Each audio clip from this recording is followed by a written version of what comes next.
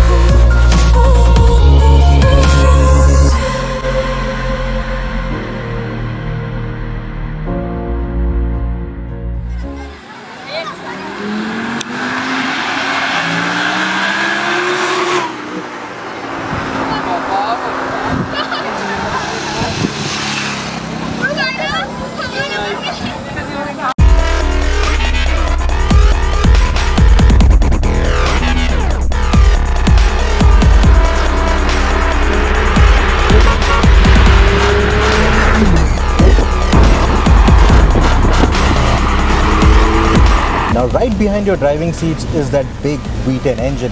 It's a 5.2 litre engine and it produces close to 525 PS of power and 513 Newton meters of torque. Needless to say, that is proper supercar territory and that's a lot of power. But what really excites me is the way it sounds.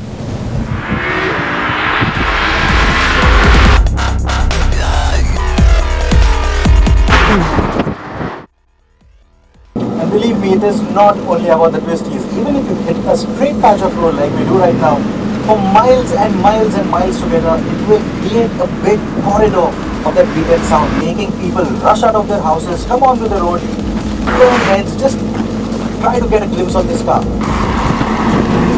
Just listen to that sound. Even better when you need to douse it.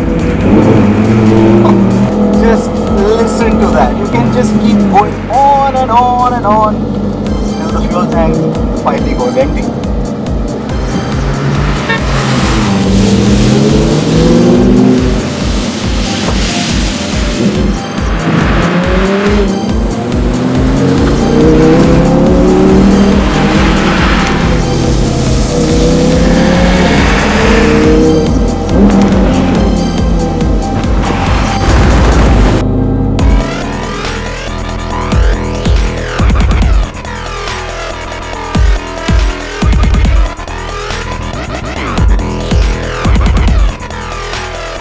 And then there is the launch control.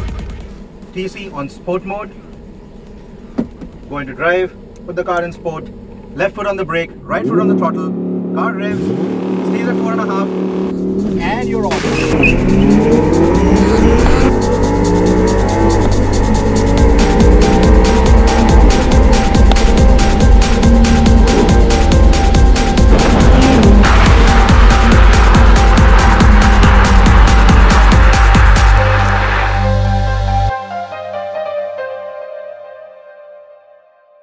झूठा है ना वो, झूठा है ना, launch control झूठा है ना।